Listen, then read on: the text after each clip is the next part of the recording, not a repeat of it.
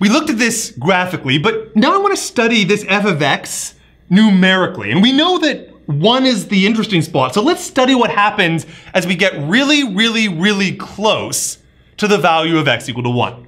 So I'm going to make a table of values here. I've just got a whole bunch of different x values, and then I've plotted out what the f of x values are. Because it's x plus 1, it's easy to do, I just add 1. And then the x values I'm taking, notice they're 0.9, 0.99, 0.999, and so on. These are numbers getting closer and closer and closer to the value of 1. And then if I think about what's happening to f of x, well, 1.9, 1.99, 1.999, and so on, it is getting closer and closer to the value of 2.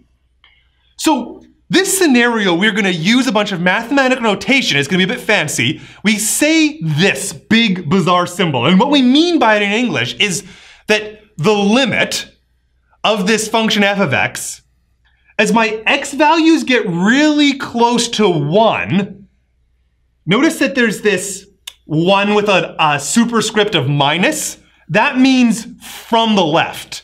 As in, all these values are just a little bit to the left of the value of 1. That's what this minus sign here in the exponent means, all from the left. So as our x values get really close up to 1, but all from the left, the f of x values, they get really close to 2. And so we say the limit of f of x as x goes to 1 from the left is equal to 2.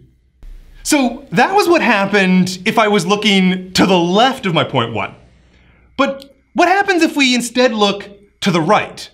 So in other words, I want to take now x values are all just a little bit bigger than my value of 1. And I denote this by this 1 but with a positive in the superscript. This is now talking about going off to the right. And I read this as the limit of my function as x gets really close to 1 but from the right of it as being equal to 2. So I have a notion of the limit from the left and a limit from the right, and I can talk about a notion of the limit from both sides. In other words, I can have to have two different tables here. I've got the one table where I've got all the values a little bit to the left. I've got this other table a little bit to the right. And now I don't put any superscript at all in my fancy symbol down here. We just say the limit as x gets close to 1 without any qualification, and in either case it's going to be equal to 2. We read it, the limit of f of x as x approaches 1 is 2. So now let's investigate the same thing, but graphically. So here's our f of x, and what I wanted to do is I want to look as we get close to 1 here. And basically the idea is this, is if I get really close to 1 from either side, either from the left or from the right, that what I'm going to have is that my function values, they all get close to, what's the height here?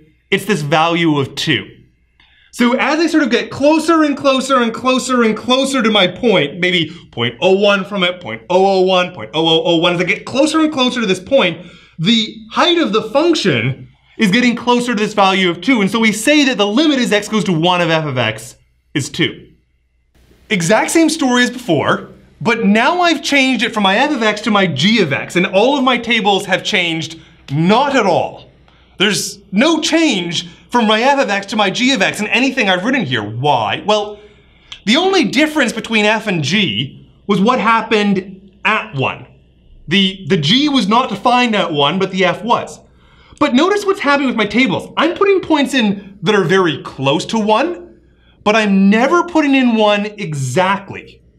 And so, and all of these points really close to 1, g and f were the same thing. I get this result. The g's look like they're getting close to 2 from the left. They look like they're getting close to 2 from the right. And so I will again repeat that the limit as x goes to 1 of my g of x is going to be this value of 2. And then graphically, it's this story. Remember, g of x was the one where I had this hole here. But if I'm getting really close, if I'm trying to get closer and closer and closer and closer to this particular point, well, it's true that there's no actual point there, but that the limit is still 2. The limit doesn't care what happens at the point, it only cares about what's happening as you get really close to it. And so as you get really close to this point, it sure looks like it's going to the value of 2. And so we say that it's going to be limit 2, even though the function value does not exist at this particular point. A limit still does. So in many ways, a limit is going to be an idea that's going to sort of fix problems we might have in functions like this. We talk about what the behavior looks like around a point, even if at the point it's very poorly behaved. Okay, we've got one more function to compare. That was our function h of x here. Again, h of x is exactly the same as f and exactly the same as g everywhere, except for the one point where x is equal to 1. But these tables don't have x equal to 1, so they look the same, they look like they're getting close to 2, and we say the limit of h of x as x approaches 1 is 2. And then graphically, we have a similar scenario. Let's imagine what happens if I'm going to be taking my x values and I get closer and closer and closer and closer and closer to this value right here. Now, it's true, h itself is this weird extra point that we have sticking up there, but that doesn't matter to me. The limit is an idea of what happens around a point, not at the particular point. So around this point is getting really close to that value of 2, even though at the point it's some other value. So I think what we've shown is that the limit is x goes to 1 of my f of x, limit as x goes to 1 of my g of x, and limit as x goes to 1 of my h of x, those three different functions that, while different, the limits of them were all going to be 2 at this interesting point of x equal to 1. All right, so let's try to actually come up with a notion precisely of a limit. So I'm going to define it like this. This broad collection of symbols is what I'm defining here. I'm trying to define the entire set of symbol all at once. You can think of it as sort of one single entity. And what I am defining whenever I write down a weird set of expressions like this is the following. I can make my function, my f of x, as close as I might like to this limiting value 2 in the previous case. That is, I can make my f of x as close to L as I might possibly wish just by taking the x values and making them as close as they have to be to the value of a. Close, but not equal. We don't care what happens at the point. We just want really, really, really close ones. So the idea is if I want my limit to be within some tiny number of the actual value, I have to choose x values, presumably within some tiny number of the x equal to a. Now, I should be clear that this definition that we have here is a little bit of an intuitive one. I haven't used a lot of precision.